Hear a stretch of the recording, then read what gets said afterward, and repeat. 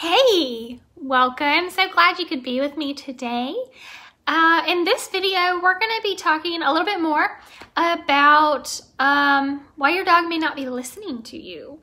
So I did a video the other day, and you may have seen it, and I was talking about all those people that are posting and just pulling their hair out. Oh my gosh, my dog won't listen to me.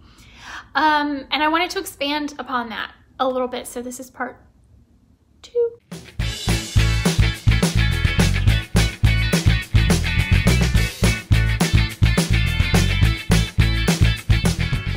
Don't forget that while you're watching this video, if you're watching it live, if you're watching it later on, post your comments and questions. Post them in the comment section below this video. I am happy to answer any questions you have and, get a dialogue going.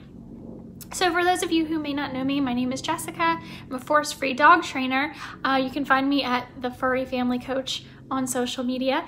And so this video is take 2, part 2, about why your dog may not be listening to you. So I think I called it help, help. My dog is not listening to me. What do I do, right?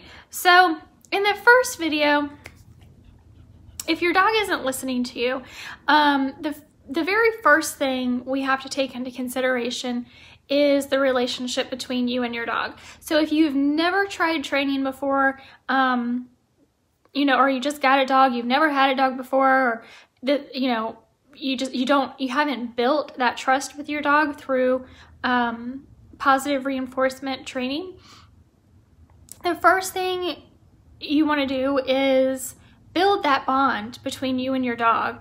If someone comes up to you, even someone you know, and maybe there's somebody in your life that's like this and you already understand, who is just constantly negative, constantly griping at you, constantly, you're doing this wrong, and why don't you fix this, and yelling at you, and you don't understand, they're not giving you constructive criticism, they're just criticizing and yelling, or in the case of, you and your dog, you're yelling and they're not listening, and you're saying, hey, come here, or stop doing that, or no, don't chew on that, right? So you haven't built that bond between you and your dog, where they trust you. First of all, you have to, and we use positive reinforcement in dog training to build this bond, but first of all, why are they going to listen to you if the only interaction the two of you have is negative on their part? You're just constantly screaming or yelling, or no, don't do that. Like, what reason do they have to pay attention to you? Like, at some point you just block it out and you're like, no, I don't want to hear all that screaming anymore. I don't want to hear all that negativity anymore. And you just try to get away, right? So if all you're doing is screaming at your dog to come here, well, over time, why are they going to come to you? Because all you're doing is yelling and screaming at them. And 2, they're going to continue to try to get further away from you, because why do they want to be around that?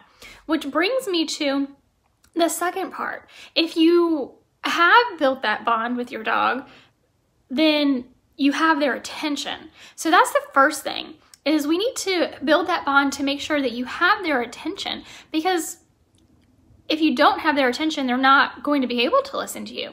So the second part of that is your dog can only do the best they can with the information that's been provided to them. So if you haven't taught your dog that when I say come, that means stop what you're doing and come over to where I am, if you haven't been through that routine and practiced that over and over, and let them know that when you say the word come, which would be a cue, a lot of people call them commands, and that's what we used to call them, but we're trying to shift away from the word commands, because that's kind of too much of a negative connotation to the word cue. But anyway, so if you tell your dog to come and they don't come, well, have you taught them that that's what that word means? That when you say that word, it means stop what you're doing and walk over back to me? Have you taught them that? And have you consistently reinforced that with a reward? And even once you feel confident that your dog understands that when you say come, that means to stop what you're doing and walk back over towards you, over time, you want to sporadically continue to reinforce that with rewards. So that's how we use positive reinforcement to shape and mold behaviors, even something as simple as a sit, right? Your dog doesn't know what the word sit means. We have to teach them that when we say the word sit, that specific action is what we're looking for them to do. And when we use positive reinforcement, which oftentimes is in the form of treats, sometimes depending on the dog, whatever whatever is going to be high value for the dog is what we want to use, but it can be, just a gentle pet or a playtime or a specific toy that they really love. So we find what's high value for your dog, and we use that to reward certain behaviors and actions that we want to see in our dogs, and then we pair them with a word or a hand gesture, a lot of times both, so that your dog understands what it is that you want. So if all you're doing is yelling and screaming and chasing your dog around and saying, why aren't you listening to me? Stop what you're doing. I don't understand why you're not doing this. It's because they're only doing what they know how to do. And if you haven't trained them otherwise, if you haven't taught them what you want, how can you expect them to do it? So those are the two things. One, you have to build that bond with your dog, and they have to be able to trust you as well as you being able to trust them. And they have to understand that you're a source of positivity, that you provide reward when they do what you want. That's how we create and modify behaviors in dogs, is with positive reinforcement. So those are the two things that we have to look at if your dog isn't listening to you. And those are the two things you need to look at if your dog isn't listening to you. And I have a foundation of 7 steps that I provide to every single one of my in-home clients.